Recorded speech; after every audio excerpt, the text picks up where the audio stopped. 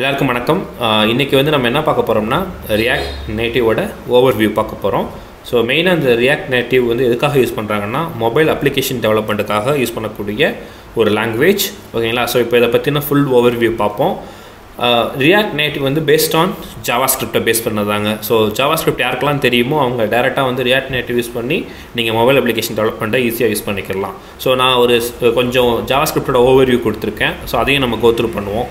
So HTMLனு சொல்லிட்டு ஒன்று இருக்குது. ஸோ HTMLன்றது வந்து எதுக்காகனா உங்களுடைய ப்ரௌசரில் அதாவது உங்களுடைய வெப்சைட் ஏதாவது வியூ பண்ணிங்கன்னா முதல்ல ஒரு கண்டென்ட் வந்து நிற்கும் அவங்க முன்னாடி.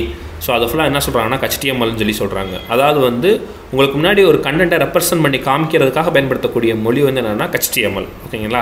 ஸோ இப்போ வந்து நீங்கள் போயிட்டு ஏதோ ஒரு ஆக்ஷன் பண்ணுறீங்க, அந்த HTML மேலே கிளிக் பண்ணுறீங்க அல்லது டைப் பண்ணுறீங்க, ஏதோ ஒரு ஆக்ஷன் பண்ணுறீங்க. அப்போ வந்து HTML வந்து உங்களுக்கு எந்த ஒரு ரெஸ்பான்ஸுமே கொடுக்காது. இப்போது ஒரு பேஜ் ஒரு வெப்சைட்டோ ஒரு ஏதோ ஒன்று HTML இருக்குது அப்படின்னா, பியூர் HTML இருக்குன்னா அது எந்த ஒரு ரிப்ளையும் கொடுக்காது. ஜஸ்ட்டு கண்டென்ட் இருக்கும், நீங்கள் படிச்சுக்கலாம், படிச்சுட்டு நீங்கள் அதுக்கடுத்து மூவ் ஆகி போய்கிட்டே இருக்கலாம். ஓகேங்களா? ஸோ அதுக்கு மட்டும்தான் HTML. இப்போது நீங்கள் ஏதாவது ஒரு ஆக்ஷன் பண்ணிங்கன்னா அதுக்கு ரிப்ளை பண்ணணும்ல. ஸோ அதுக்காக பயன்படுத்தக்கூடிய ஒரு மொழி தான் வந்து என்னென்னா ஜாவாஸ்கிரிப்ட். ஒரு பட்டனை கிளிக் பண்ணுறீங்க, ஒரு டெக்ஸ்ட்டை டைப் பண்ணுறீங்க அப்படின்னா உங்களுக்கு ரிப்ளை. ஸோ உங்கள் ஆக்ஷனுக்கு வந்து ஒரு ரெஸ்பான்ஸ் பண்ணணும். அந்த ரெஸ்பான்ஸை கொடுக்கக்கூடிய பர்பஸ்க்கு யூஸ் பண்ணக்கூடியது தான் ஜாவாஸ்கிரிப்ட். ஓகேங்களா? ஸோ இந்த ஜாவாஸ்கிரிப்ட் வந்து என்ன செய்யும்னா, இப்போ நீங்கள் கொடுக்கக்கூடிய ஆக்ஷனுக்கு வந்து ஒரு ரிப்ளை கொடுக்குதா. ஸோ HTML வந்து ஸ்டேட்டிக்காக இருக்கக்கூடிய ஒன்று வந்து நீங்கள் ரிப்ளை ரெஸ்பான்ஸ் கொடுக்கறதுனால அதை வந்து என்ன சொல்லுவாங்கன்னா டைனமிக்னு சொல்லி சொல்லுவாங்க. ஓகேங்களா? ஸோ இதுதான் ஜாவாஸ்கிரிப்டோட நான் கொடுக்கக்கூடிய ஒரு சிம்பிள் இன்ட்ரோ. ஸோ இப்போ வந்து பார்த்தீங்கன்னா இந்த ஜாவாஸ்கிரிப்டோட பர்ஃபார்மன்ஸை இன்க்ரீஸ் பண்ணுறதுக்கும் அதோட சின்டெக்ஸ் நோட்டேஷன்ஸ் எல்லாத்தையும் சிம்பிளிஃபை பண்ணி இன்னும் கொஞ்சம் ஃபாஸ்ட் பண்ணுறதுக்காக கொண்டு வந்த ஃப்ரேம் ஒர்க்கு தான் jQuery. ஓகேங்களா? ஸோ இதை வந்து யார் வந்து கொண்டு வந்தாங்கன்னா கூகுள். ஸோ அவங்க இனிஷியேட் பண்ணி தான் இந்த jQueryன்ற விஷயத்தை வந்து என்ன செஞ்சாங்கன்னா கொண்டு வந்தாங்க. ஓகே. ஸோ அதுக்கப்புறம் வந்து பார்த்தீங்கன்னா MVC இது வந்து என்னென்னா ஒரு ஃபேமஸ் பேட்டர்ன், ஆக்சுவலாக ஒரு ஆர்கிடெக்சர் பேட்டர்ன். அதாவது மாடல் வியூ கண்ட்ரோலர்னு சொல்லி சொல்லுவாங்க. ஓகேங்களா? ஸோ வியூன்றது வந்து என்னென்னு ஆல்ரெடி நான் சொல்லிட்டேன். ஸோ உங்களுடைய HTML தான் வியூ. ஸோ அதான டிஸ்பிளே. ஓகேங்களா? ஸோ கண்ட்ரோலர்ன்றது வந்து என்னென்னா நீங்கள் கொடுக்கக்கூடிய ஆக்ஷன் அதுக்கு நடக்கக்கூடிய ரெஸ்பான்ஸ். ஓகேங்களா? ஸோ அதை தான் என்ன சொல்கிறாங்கன்னா கண்ட்ரோலர்னு சொல்லுவாங்க. இந்த இடத்துல இந்த மாடல்னு சொல்லி சொல்கிறாங்களா, அது வந்து என்னன்னு சொல்லி உங்களுக்கு தெரிஞ்சிருக்கணும். திஸ் இஸ் நத்திங் பட் ஒரு ஸ்டோரேஜ். ஓகேங்களா? இல்லை அப்படின்னா பிஸ்னஸ் லாஜிக். இப்போ வந்து நான் ஏதாவது ஒரு ஆக்ஷன் பண்ணிட்டேன்னா அந்த ஆக்ஷனுக்கு நான் ஏதாவது ஒன்று அதை வந்து டேட்டாவை எடுத்து ஸ்டோர் பண்ணி வைக்கணும். இல்லை அந்த டேட்டாவுக்கு நான் ரிப்ளை பண்ணுறதுக்காக ஒர்க் அவுட் பண்ணுறேன்ல, அந்த ஒர்க் அவுட் வந்து என்ன சொல்லுவாங்கன்னா மாடல்னு சொல்லி சொல்லுவாங்க. ஸோ இதை வந்து என்ன சொல்லுவாங்கன்னா MVC ஃப்ரேம் ஒர்க்னு சொல்லி சொல்லுவாங்க. ஓகேங்களா? ஸோ இந்த MVC ஃப்ரேம் ஒர்க் வந்து அதுக்கப்புறம் ஜாவாஸ்கிரிப்டில் வந்து என்ன செஞ்சாங்கன்னா இம்ப்ளிமெண்ட் பண்ணி லைப்ரரிஸ் எல்லாமே ரிலீஸ் ஆச்சு. ஓகேங்களா? ஏகப்பட்ட லைப்ரரி ரிலீஸ் ஆகிருக்கு. பேக்போன் JSன்னு சொல்லிட்டு ஒரு லைப்ரரி இருக்குது. அது வந்து ஃபேமஸ்ட் ஒன். ஓகே. ஸோ இப்போ இந்த MVCலேயே வந்து பார்த்தீங்கன்னா சிங்க்ரனைஸ் பண்ணணும். ஓகேங்களா? எப்போல்லாம் வியூவில் வந்து டேட்டா இருக்குது, எப்போ கண்ட்ரோல் ஆக்ஷன் நடக்குது, எப்போ வந்து மாடலில் ஸ்டோரேஜில் இருக்குது, இப்போ இது மூணுமே வந்து ஒன்றுக்கு ஒன்று சிங்க்ரனைஸாக இருந்தால் தான் ஃபாஸ்ட்டாக இருக்கும். அதுக்காக தான் என்னென்னா AngularJS வந்து பில்ட் பண்ணி வந்துச்சு. ஸோ இது யார் கொண்டு வந்தாங்கன்னா கூகுள்.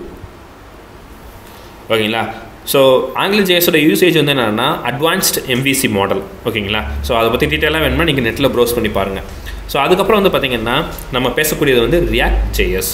ஓகே. ஸோ இந்த React.jsன்றது வந்து என்ன பர்பஸ்க்காக வந்துச்சுன்னா, இப்போ இது ஃபுல்லாக வந்து MVC, இது வந்து பர்ஃபார்மன்ஸு அப்படின்னு சொல்லி நம்ம சொல்லிட்டோம் இந்த ஃப்ரேம் ஒர்க்ஸ் எல்லாம். ஆனால் React.js ஃப்ரேம் ஒர்க் வந்து எதுக்காகனா காம்பனண்ட் ரீயூசபிள், உங்களுக்கு கஸ்டம் காம்பனண்ட் வந்து பில்ட் பண்ணுறது.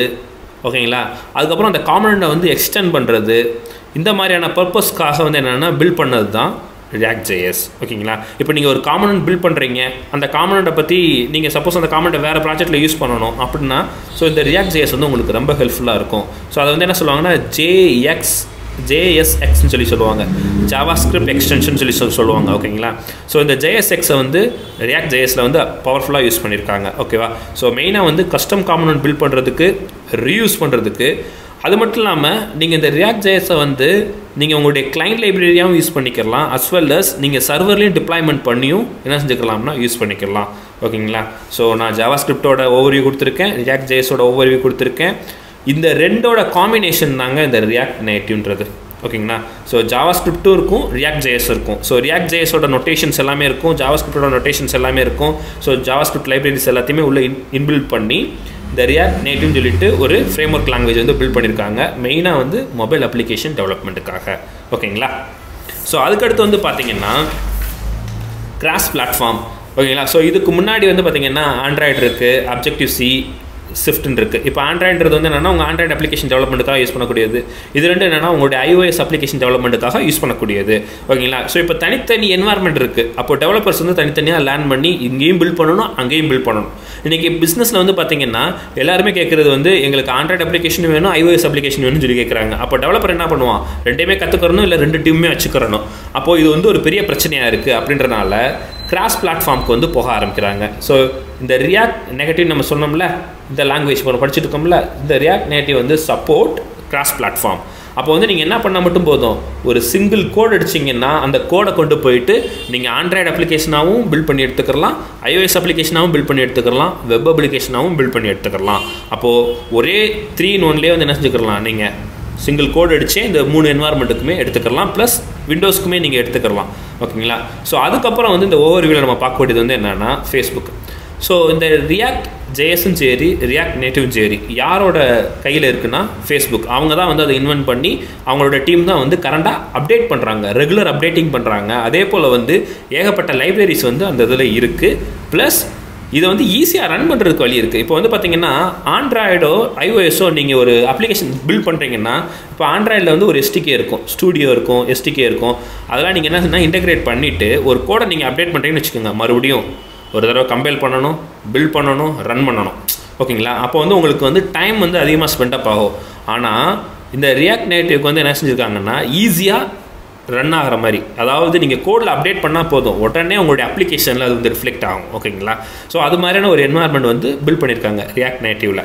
ஓகேவா? ஸோ அதுக்கடுத்து வந்து பார்த்திங்கன்னா எக்ஸ்போன்னு சொல்லிட்டு ஒரு தனியாக செப்பரேட்டாக ஒரு UI டெவலப்மெண்ட் ஃப்ரேம் ஒர்க் வந்து இருக்குது ஃபார் ரியாக்ட் நேட்டிவ்க்கு. ஓகேங்களா? ஸோ இந்த ரியாக்ட் நேட்டிவில் நீங்கள் கோட் அடிக்கிற எல்லாத்தையுமே ஆன்லைன்லேயே கோட் அடித்து நீங்கள் என்னென்னா ஆன்லைன்லேயே வந்து என்னென்னா அதுக்கு எப்படி உங்களுடைய அப்ளிகேஷன் UI வந்து டிஸ்பிளே ஆகும் அப்படின்றத லைவாக பார்த்துக்கலாம். ஸோ அது வந்து என்னென்னா எக்ஸ்போ அப்படின்னு சொல்லிட்டு தனியாக ஒரு பில்ட் என்வாயர்மெண்ட் இருக்குது. ஸோ இது வந்து என்னென்னா லேட்டஸ்ட் ரியாக்ட் நேட்டிவ் எல்லாமே சப்போர்ட் பண்ணக்கூடியது. ஓகேங்களா? ஸோ உங்களுக்கு ஏதாவது டவுட் இருந்தால் கண்டிப்பாக இந்த வீடியோக்கு கீழே ப்ளேஸ் பண்ணுங்கள். ஸோ இது வந்து ஒரு முக்கியமான ஒரு லாங்குவேஜ், இப்போ எல்லாருமே யூஸ் பண்ணிக்கிட்டு இருக்கக்கூடியது, கிராஸ் பிளாட்ஃபார்ம் ஓரியன்டாக எல்லோரும் பயன்படுத்திக்கிட்டு இருக்குது. கண்டிப்பாக ஆன்லைனில் கோத்ரூ பண்ணி பாருங்க, உங்களுக்கு இருக்கக்கூடிய டவுட்ஸ் எல்லாமே ப்ளேஸ் பண்ணுங்கள். நம்ம நெக்ஸ்ட் செஷனில் வந்து இன்னும் அட்வான்ஸ்டாக இதை பற்றி நம்ம பார்ப்போம். தேங்க்யூ.